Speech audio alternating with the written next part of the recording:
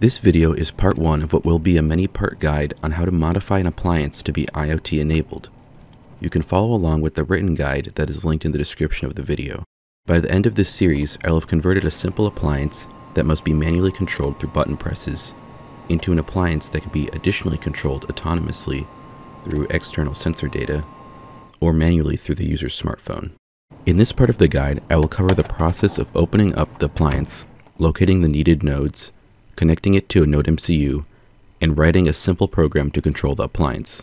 The appliance I'll be modifying is a simple small space heater, but my intention is for this knowledge to be applicable to any appliance with simple button inputs. If you follow along and get stuck, I encourage you to visit the Micronote Community Discord server to seek help. There's a link to the server in the description of the video. Before moving forward, I want to provide a safety warning.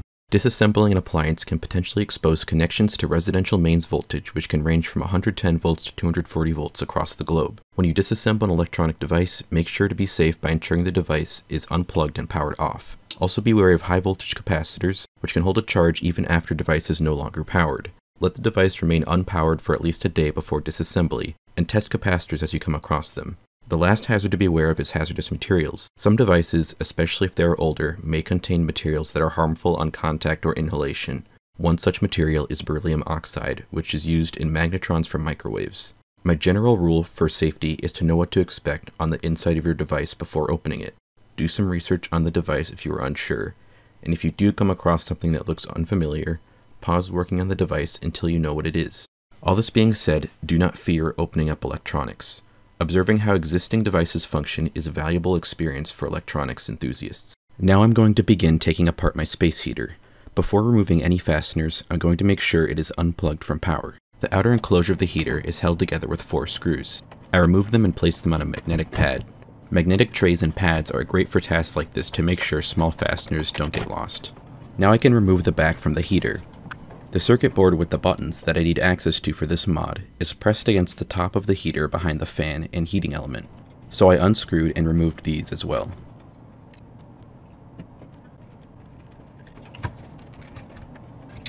Now the screws fastening the circuit board to the enclosure are accessible, so I removed them and removed the board.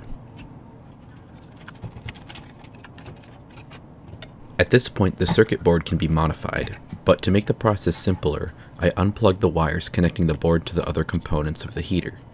I made sure to take pictures with my phone's camera so that I would know exactly where the wires need to go when I reassemble it. Now all of the rest of the heater can be put off to the side while I analyze and modify the circuit board. When assembled, my heater has 4 buttons on its top panel, an on-off power button, and warm, hot, and fan buttons. These buttons on the enclosure press the aligned surface-mounted button on the circuit board. My goal is to use a microcontroller to programmatically connect the 2 nodes on either side of each individual button, bypassing the need to physically press it. To better understand the circuit, I continuity tested nodes on the board, and found that one side of each button was connected to ground. Ground on my heater's PCB was conveniently labeled for me, but if you aren't as lucky with your appliance, try looking up a number on one of its ICs and use its datasheet to locate ground. Once ground was located, I soldered a wire to the node that was long enough to be used outside the enclosure. For this, I used 26 gauge stranded wire. I also soldered a wire to the 5V node, but I have not ended up using it as of yet. It's better to solder a wire to a node if you think there's even a small chance that you'll use it, than to have to open up the appliance more than once. Then, for each of the 4 buttons, I soldered one wire to the node on the side of the button opposite ground. 3 of my buttons had convenient pads I could solder to, but the on-off power button did not, so I soldered the wire directly to the button's leg. I only had red wire when doing this, but I recommend using different colored wires. I differentiated mine by marking them with a permanent marker. Here's an image of the circuit board after soldering all of the wires. From left to right, I soldered a wire to node SW1, the on-off button, SW2, the warm button, SW3, the hot button, SW4, the fan button, and ground. I also soldered a wire to the unregulated voltage, but like the 5V wire, I have not needed it yet. Before reassembling the heater, I drilled a hole in the side of the enclosure near the edge of where the circuit board belongs. This way, the wires can exit the appliance through this hole. I routed the wires through the hole, and then continued to assemble the rest of the heater. I referenced the pictures I took during disassembly to make sure everything was in its proper place. Now that the appliance was completely reassembled, it was again safe to plug in. I plugged in my heater and first tested the buttons as normal to make sure that they were working the same as before disassembly. Then I tested bypassing each of the buttons by shorting each of the buttons' wires to ground. Once the wires are verified to work as intended, the appliance is ready to be connected to a microcontroller.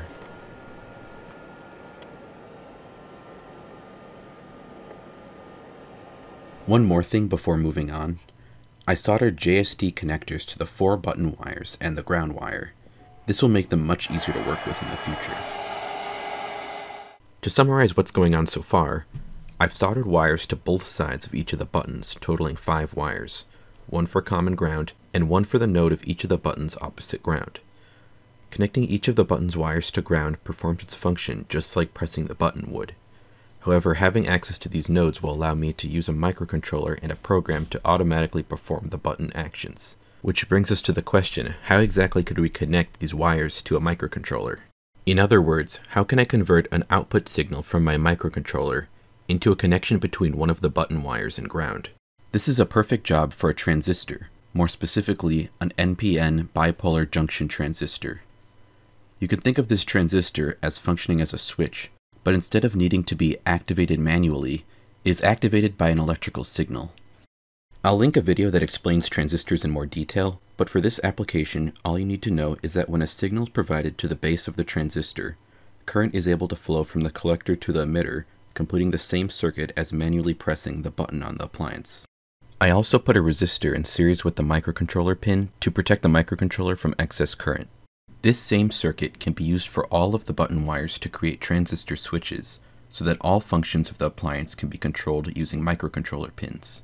Now I will connect my heater to a microcontroller using the 4 attached button wires and 1 ground wire from the heater, and 4 NPN transistors and 4 resistors. I'm using an ESP8266 NodeMCU microcontroller, but you should be able to follow along just fine with an ESP32. First, I put in place the 4 NPN transistors. For my mod, I'm using 2N2222 transistors. Next, I connected a 200 ohm resistor to the base of each transistor. Then I connected the other end of each resistor to a unique I/O pin on the microcontroller. Next, I created a ground rail by connecting a ground pin from the microcontroller to one of the rails on the breadboard. I connected the emitter of each transistor to it. Lastly, I connected the ground wire from the heater to the ground rail on the breadboard, and I connected each collector on the transistors to one of the 4 wires from the heater's buttons. The last thing I'm going to do in this video is write a simple MicroPython program to activate each of the buttons on the heater. First, I plug my heater into power and connect my microcontroller to my computer with a USB cable. Then, I open Thonny, set the interpreter to ESP8266 and the port to the port of my device.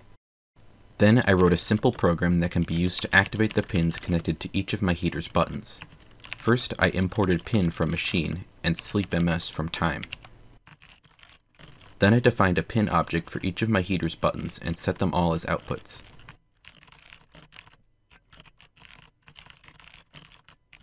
Lastly, I defined a simple function called simulate button press that takes in a pin object as a parameter. This function sets the given pin high, sleeps for a small period of time, and then sets the pin low, just like if a finger pressed the button. Then I saved the script to my microcontroller as main.py and press the reset button. Now I can call simulate button press from the MicroPython REPL on any of the pins I defined to activate the corresponding function on the heater. First, I can activate the power button, which turns the heater on in warm mode. Next, I can activate the hot button to put my heater in hot mode. I activate the fan button so my heater only has the fan on without the heat. And I activate the warm button to put my heater back in warm mode again. Then I can turn the heater off by activating the power button again. This is where I'm going to end the first part of this guide. You may see where I'm going with this mod. I now have access to this appliance through an IoT microcontroller, which opens up endless possibilities for what can be done with it. I intend to explore some of these possibilities in future guides. If you are using this guide as a reference with your own appliance and need some help, feel free to ask in the Micronote Community Discord server. This concludes this guide. If you want to check out more of our guides, head on over to micronote.tech. If you want to support the creation of more guides and kits, you can follow us on Twitter or subscribe to this YouTube channel. Or you can buy a kit from our Etsy store. Any support is greatly appreciated. Lastly, we want to start building Micronote into a learning community in a couple of ways. First, if you have any questions or discussion ideas, you can post them in the community Discord. Second, we want to start adding community content to our website. If you've worked on a project that you think others can learn from, fill out the community submission Google form to be considered for a community post. Links to our social media, Discord server, Etsy store, and community submission form can be found in the description of this video. Thank you for watching.